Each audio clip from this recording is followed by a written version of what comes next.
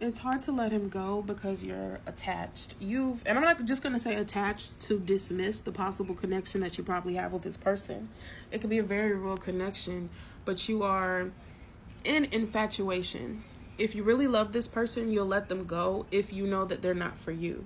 Now, if you love them and you really in your heart of hearts believe that they're for you because, this is just that relationship. Like it is whatever it being for you means for you.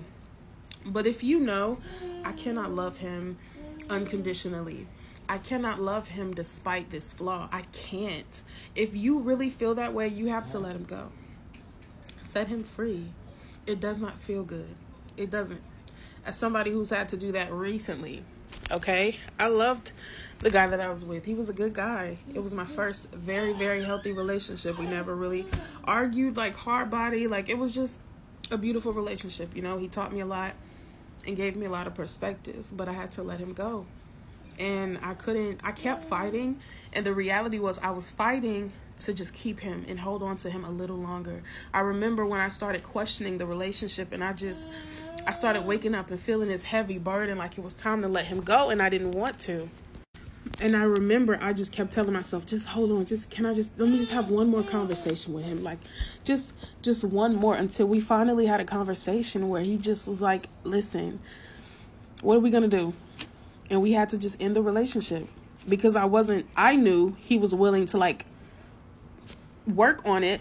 But at the same time, I wasn't willing to stay and be at peace. I couldn't do that because I would have lacked peace in the situation. So I had to be honest with him and I had to tell him, listen, loving you was hurting me. Because it was.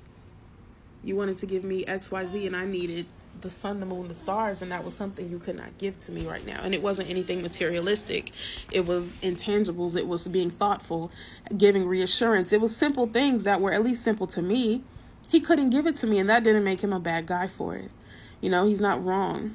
I'm just not the woman for him. And that's okay. So yeah, it's hard to let him go because maybe you don't want to see him happy with another woman, and it's not you being hateful. It's you being like, well, I thought we were supposed to have a life together. I don't want to see him getting another woman pregnant or marrying another woman. I don't want to see him being loved on by another woman because that was supposed to be me. But you got to let him go.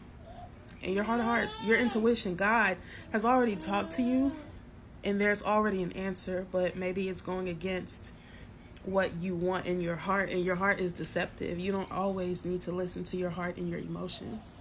They are not the logical space.